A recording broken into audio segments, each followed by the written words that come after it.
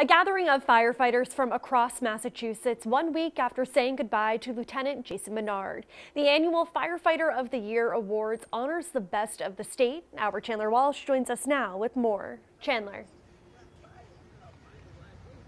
Olivia, Governor Baker and Lieutenant Governor Polito were here at Mechanics Hall this morning handing out Massachusetts Firefighter of the Year awards to 14 departments. The Worcester Fire Department was one of the departments honored, including a special tribute to fallen firefighter Christopher Roy.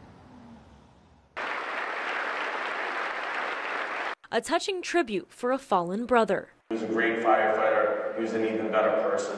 The Roy family accepts an award for Worcester firefighter Christopher Roy. He's being honored with the Medal of Honor for the Massachusetts Firefighter of the Year Awards. I don't think any of us had a dry eye sitting there watching that video. Roy died in December 2018 fighting a fire on Lowell Street. Worcester firefighters say they're forever grateful for his service and say the Roys are part of their family. The Roy family is incredibly strong.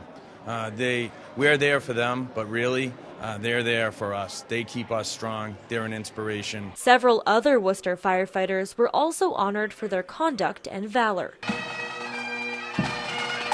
These men and women saved 7 people, including 2 children, in a fire on Merrifield Street in March. Cold was against us with frozen hydrants or, slippery conditions, but everyone worked as a team and we were able to come out with the best possible outcome. Firefighters say the recognition isn't something they want or ask for. None of them want the attention, exactly the opposite, but they deserve it, they earn it. We just go in, we do our job, and we just hope to come home. But it's nice that the state recognizes it. They say fellow members who have died show selflessness and bravery.